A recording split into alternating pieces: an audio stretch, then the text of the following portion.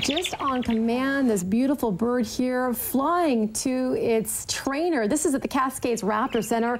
Around 50 raptors currently live at the Raptor Center, and you can enjoy them. You can learn all about them at Family Nature Discovery Day. It's happening this weekend, and joining me live right now is Kit Lacey, Education Director, and we also have our star of the show, it is Dimitri.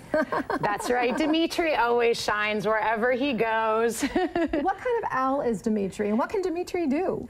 Well, Dimitri is a Eurasian eagle owl. So eagle in the raptor world just means really big owl. So this is one of the largest owl species in the world. I believe it. He's pretty. He's really big. Me like, what is up with you? That's right. So Dimitri is one of our avian ambassadors at our center. And, you know, Dimitri loves to meet guests. He travels off-site, loves to be in the studio here with us, too.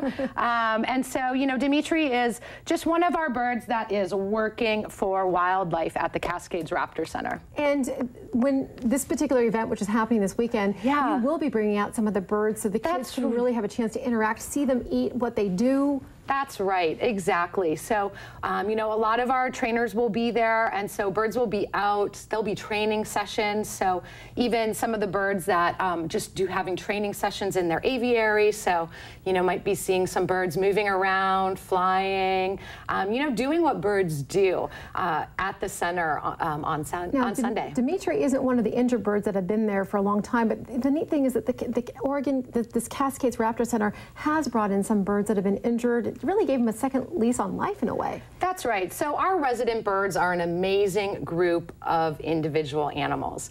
And, you know, they all have different stories. And some of them are birds that were wild hatched, did have injuries, and were non-releasable. And now they are ambassadors for their species. So, and they do a great job at it. And like I said, it takes a really special bird.